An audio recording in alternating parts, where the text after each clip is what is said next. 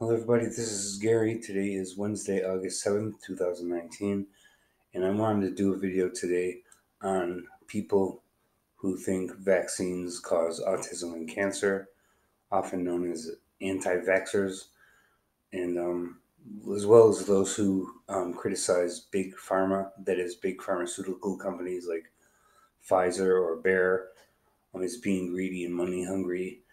Anti-vaxxers insist that vaccines cause autism. There's no double blind studies to support that. A simple Google search will prove that you will never be able to find a double blind study that confirms that autism is caused by vaccines, whether it's the measles vaccine or the polio or any other vaccine, the flu. There's no evidence for that. And the reason anti vaxxers want people to believe that vaccines cause autism is so they can sell alternative healthcare products that are not supported by science. In other words, pseudoscience and junk science and quackery. Um, the more people anti vaxxers can get to believe that vaccines cause autism, the more their obnoxious potions and pills and herbs and alternative homeopathy medicine will be able to be sold to suckers who want to buy these things and they don't do anything or they're outright harmful.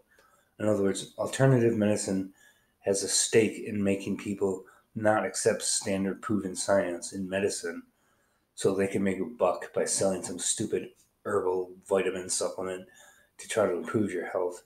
The more people who distrust medicine, the more junk that they can sell them. Whether that's herbs, dietary supplements. I mean, there's literally hundreds, if not thousands, of those kind of supplements being sold, and it's a multi-billion-dollar business. So the people who sell those things, it's in their best interest for people to not trust mainstream medicine. And the other thing that anti-vaxxers seem to overlook is that in the 1800s, the average lifespan for people in the Western world was about 30 to 40 years. Now it's 70 to 90 years, and that's because of vaccines and antibiotics and other medicines. And people often blame big pharmaceutical companies for having too much expensive drugs so people can't actually buy them, which is partly true. There are other countries with lower costs in medications.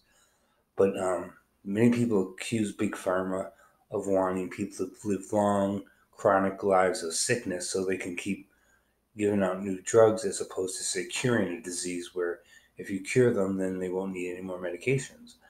Um, that's bullshit. The reason people are chronically ill is because people are living longer, and therefore, if they're not dying at the age of 45 and they're dying at the age of 55, or 65 or 75 or 85, the longer they live, the more they're going to have chronic illnesses. It's not a plot by the pharmaceutical companies. If anything, it's a sign that the pharmaceutical companies and vaccines have extended the lifespan and increased health throughout the Western world. Now, it is true that a lot of Americans are unhealthy, but that has nothing to do with big pharma. That's because people smoke cigarettes, they overeat, they stuff themselves so they get as fat as a house, and then they start relying on medications to control the fact that they've ruined their own health. That much is certainly true. Obesity and diabetes, all of these things are preventable, just like quitting smoking will prevent the likelihood of lung cancer or emphysema. I smoke myself, and as long as I smoke, I'm putting my own health at risk of developing cancer or emphysema or a heart attack or a stroke. Um, and in that sense, people do get illnesses that are preventable. But overall, if you're living longer, you're going to live with more chronic disorders, especially those associated with age, Alzheimer's, arthritis, cancer, whatever it might be. So to sum up, anti-vaxxers and the anti-medicine establishment um, have a lot to sell you in as far as dietary supplements and pseudoscientific junk like homeopathy to try to treat your medical problems. And like I said, it's a multi-billion-dollar business. And the thing that anti-vaxxers and people who criticize big pharma seem to want to ignore is that because of Big Pharma and because of vaccines, as well as antibiotics, vaccines are for viruses, antibiotics are for bacteria. People are living longer lives now than in any other time in human history. And it's because the healthcare system in the West has succeeded in getting people to live much longer lives because of vaccines that are safe, that do not cause autism, do not cause cancer, and there's no double-blind studies to suggest that they do. So anti-vaxxers are ignoring the extended lifespan of humans over the past 150 years in the Western world, and even in the developing world, because of things like vaccines um, and mainstream medicine. So if somebody wants to try to convince you that vaccines cause autism, they're probably trying to sell you something, some medical treatment that's not approved by anybody, the FDA or any double-blind studies, and they just want to sell you dietary supplements. And so they lie outright that vaccines cause autism. And also anti-vaxxers and people who are offer alternative healthcare products. Um, they have money to make if they can convince you to stop seeing your doctor and taking your medications for whatever disorder you might have.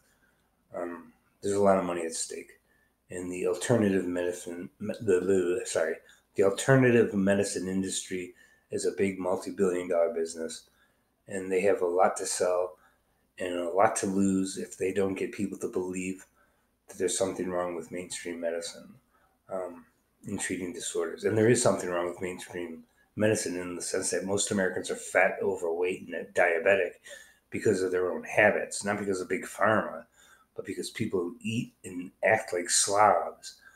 Um, so that's a totally separate issue from big pharma or vaccines. Um, but vaccines are safe. They don't cause autism. They don't cause cancer. They've extended the human lifespan by over 50 years. And people are living longer because of big pharma, not despite it. They're living longer because of vaccines, not despite them, and as well as antibiotics. Um, so,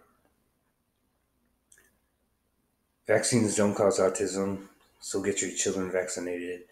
And if you don't get your children vaccinated and they come down with an illness, you're a child abuser. You abuse your own children by letting them catch a disease that was preventable.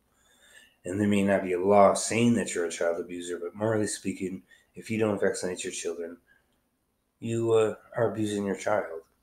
So leave a like, share, comment, subscribe.